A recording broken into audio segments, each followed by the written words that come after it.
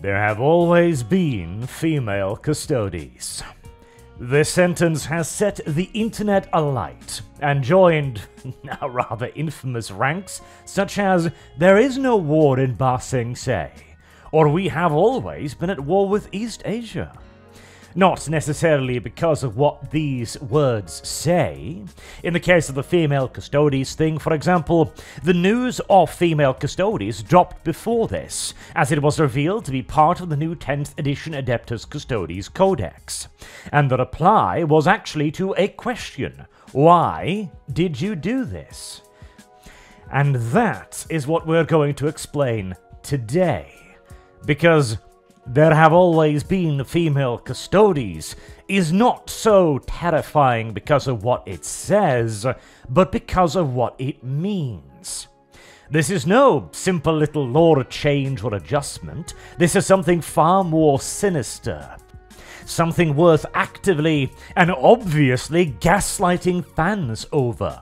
The erasure of established lore history from both official and fan spaces, and its replacement by the anti-exclusivity and blandness of current year entertainment, where everything is made to be for everyone, all flavor is eradicated, and everyone, no matter who they are forced to repeat the same lie as a sign of their obedience.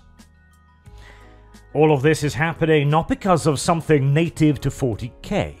It is an outside force, and an extraordinarily malicious one at that, which many are now only slowly beginning to notice. That is why this little comic image series I've been playing in the background is so perfect. By the artist Mick, by the way, over on Twitter. I'll put his handle up on screen in case you want to check him out. As so many now are having that moment of, what the hell is that? That obviously does not belong here. And then being told by GW, the institution itself, that no, you are mistaken. There have always been female Custodes. And the confusion of that statement is then swiftly replaced with horror as one looks closer still and realizes there are only two options with this monster: resist or die. I went into more detail about precisely what the monster is in my Everything is Political video the other day. But to put it briefly, it is a political ideology designed from the very ground up to quietly infiltrate anything and everything, and begin to devour it from the inside out.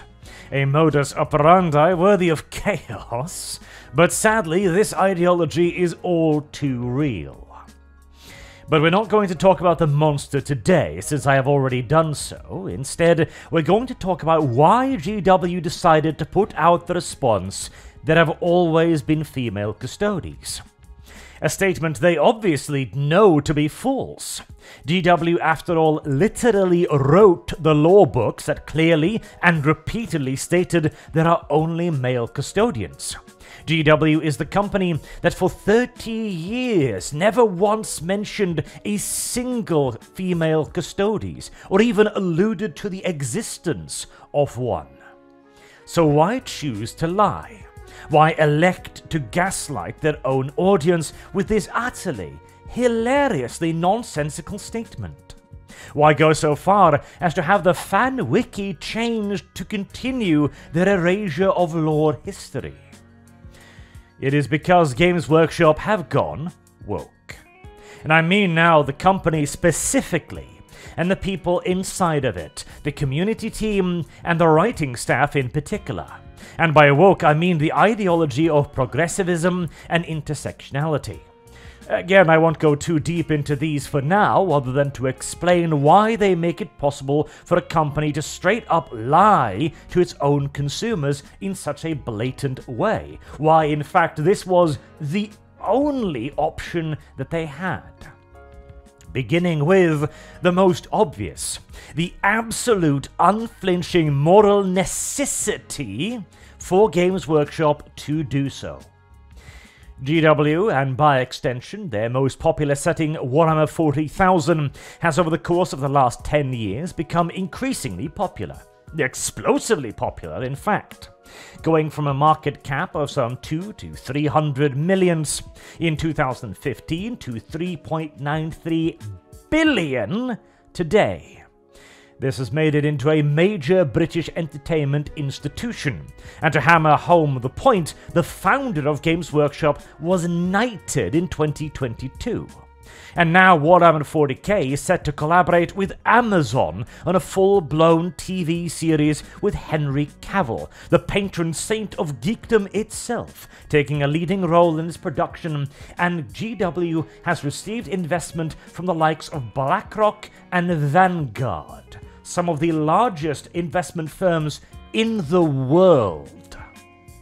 Warhammer is a big deal. And so, obviously, it attracted the attention of the monster. The first real sign of its successful infiltration came over 4 years ago now, with the rather infamous Warhammer is for everyone post. Now, this in and of itself is, of course, nonsensical. Nothing can be for everyone unless it's air or water. Everyone has preferences, and so, naturally, nothing can be universally liked by everyone. But the explanation came swiftly in 2 parts. Firstly, we will continue to diversify our characters so everyone can find representation. And diversity and representation, of course, were never core concepts of 40k.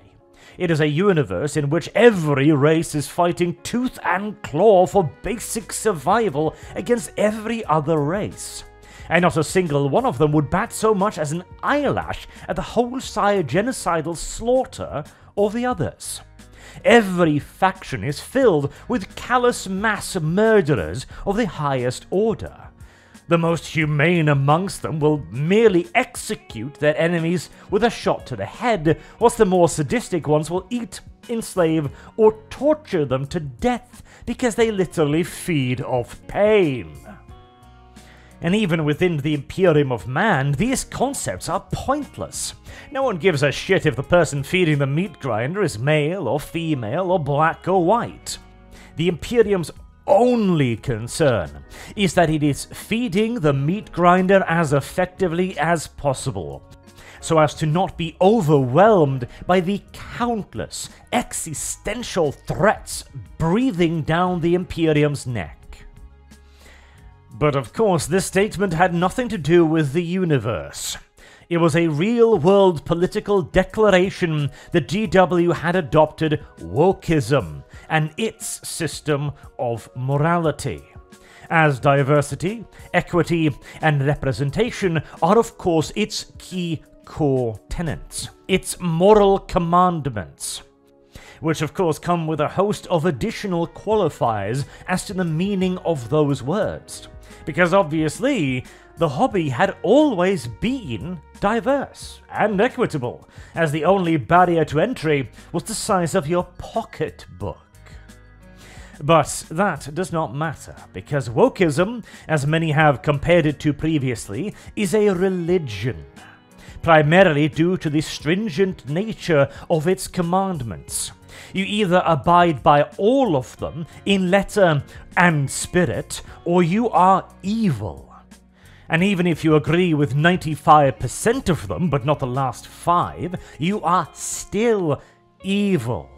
This is an absolutist religion, as we saw in the Everything is Political video with J.K. Rowling. She was a radical feminist, as progressive as they came just a few years ago, and now she is an evil bigot that must be boycotted. And of course, like any good religion, the opposite of these moral tenets must of course be sins: homogeneity, inequality, and exclusivity. And unfortunately for GW and 40k, those 3 sins make up about 96% of 40k. As practically every faction is aligned only with itself, and only in extreme circumstances will they even consider waiting to kill another faction if there is a worse faction nearby to fight first. Furthermore, every single faction has a rigidly enforced hierarchy, with absolute leaders and systems of oppressively entrenched power, and finally all factions, with the exception of the Tau, would gladly exclude every other faction from life if given even a hamster's winky of a chance. And the Tau, by the way, would only hesitate for long enough to ask if you are willing to submit to their ethereal caste and their ideology first, before they then execute you for wrongthink should you unwisely refuse. So yeah, obviously this makes it pretty difficult to make it a diverse and inclusive universe. And GW, despite their desperate desire to go full woke and denounce all those who reject their newfound values, as seen in the agree with us or you will not be missed part, there seemed to be no way to square this circle, with the best example being the constant demand from the woke circles for female Space Marine. And GW would no doubt love to bend the knee on this, but they are bound hand and foot by 3 decades worth of law, stating again and again that no, the Space Marines are all male, and can only ever be male, due to the nature of their transformation into super soldiers. And make no mistake, GW has tried very hard to bend the knee on this, to become all-inclusive. And I do mean very hard, as in, there are African black people on the ice world of Fenris now. Or even more famously, GW denouncing their most popular faction, the Imperium of Man and the Space Marines, in a lengthy post where they made it clear that they did not understand their own setting and the reason for why the Imperium is the way it is. Or the meaning of satire, for that matter. But oddly enough, GW declaring their most popular setting to be racist and bigoted wasn't really the virtue signal to the woke crowd they were hoping for. And so finally, knowing they could not find a law reason to make female Space Marines, but equally so forced to obey the absolute tenets of their new doctrine, as not doing so would in their minds and faith make them evil, bigoted, fascist Nazis, GW, like a crying and panic-stricken madman at the end of their rope, decided to do the only thing they could do: lie. Which sounds absurd, but GW had been driven so deep into a corner here that there was no escape. They had to abide by their morality, but they could not do so in any way that made sense. It's like you walk in on your wife in bed with a stranger, her bra perched precariously on top of the nightstand lamp, her panties spinning lazily round and round from the ceiling fan, her hair a mess, and her legs wrapped firmly around the stranger. And from her mouth comes the following words: "This isn't what it looks like." That is the kind of lie that GW was forced to tell. The instinctual lie, born from guilt, with no real hope of it ever being accepted as truth even for a nanosecond. They just simply say it, because that is what their guilty conscience demands of them, above and beyond anything else. But I hear you say, why not just change the law then? If it is that important, it is their setting, they own it, so why not just go, yes, we are a conquered corporation, and we are changing this because our religion demands it. Well, I would almost respect them if they did that. And it's not like they haven't done this before. Post-Gathering Storm Story campaign event, GW has been quite aggressive with their retcons and lore changes, like the introduction of the primary Space Marines and the splitting of the galaxy in two parts separated by the expanded Eye of Terror. The Primaries in particular completely defy established canon, and were practically magic wandered into existence, with no build-up or preparation whatsoever. Another example would be the Necron faction, which was rebuilt pretty much from the ground up, with a complete 180 change in their lore, and GW happily talks about that. Frankly, this kind of blunt force trauma lore is pretty much GW's calling card at this point, so why this time are they pretending like they didn't change anything? To explain this, I would like to point towards the trend of removing statues in the US a few years ago. That might seem unrelated, but bear with me here. After the death of St. George of Floyd, the progressive movement in America found itself in a situation where the word racism, at that point already flagging hard in value, was once more carte blanche to do anything they wished to do, without fear of consequences. Most hilariously demonstrated by the now famous CNN clip fiery but mostly peaceful protests, showing a CNN reporter with safety goggles standing in front of a burning building. The BLM riots, or the George Floyd protests, depending on which side of the aisle you find yourself, is alleged to have cost as much as $2 billion in damages to private and public property, as well as having cost 19 people their lives within the first 2 weeks of the protest. And as for consequences, well, I think the Biden campaign staffers paying bail for arrested protesters kinda says it all. But more interesting than the mob violence was what came during and after, the tearing down of the statues. This act and the reasons for it demonstrate a crucial difference in the point of view of us and the woke. You and I, most sane people, will look at a statue of Christopher Columbus or Robert E. Lee and see a historical monument, something by definition that belongs to the past. Thus, the charitable view of protesters tearing down statues was, you must be angry because of racism or something. Well, that's weird, but okay, how about we move them to a museum? This solution was, of course, rejected. Because the left wasn't tearing down statues because of their historical context. They were tearing them down because they represented our normal system. And the woke definition of our moral system is basically anything not explicitly left. Again, I explained that in more detail in the Everything is Political video, and seriously, I know it's a bit long, but it is required listening. And because of this, of course, tearing down the statues was not enough, because it was never about the statues, it was about power, and who was seen to wield it.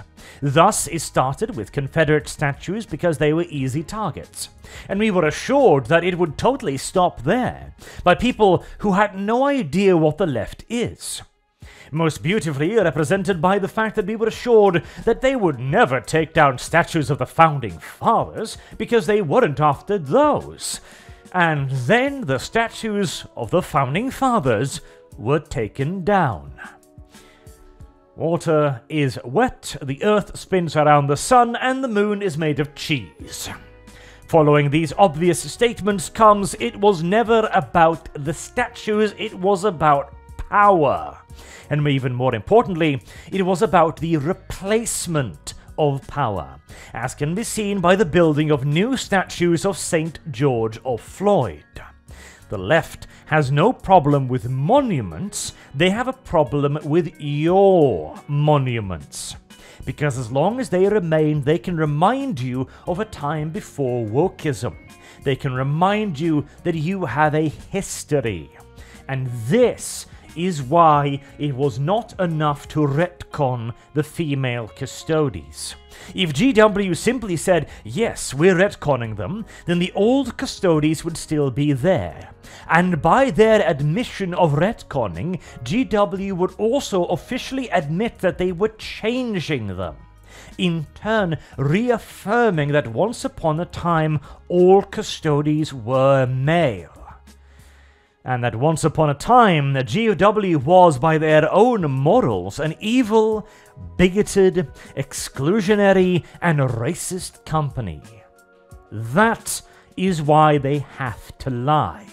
That is why they have to wipe out all traces of their past, whatever those traces may be, because wokeism cannot survive in a world that has a history of non-wokeism. Because that would be something non-political, something to remind you of the days when you had escapism, when everything did not have to be black and white. History reminds you of a better time, and that is why the past must die. Kill it if you have to, whether it be Star Wars, Star Trek, or Warhammer, because it is all the same ideology. Until next time, I have been Arch. Thank you all very much for listening, and I hope to see you all again soon. Have a good day.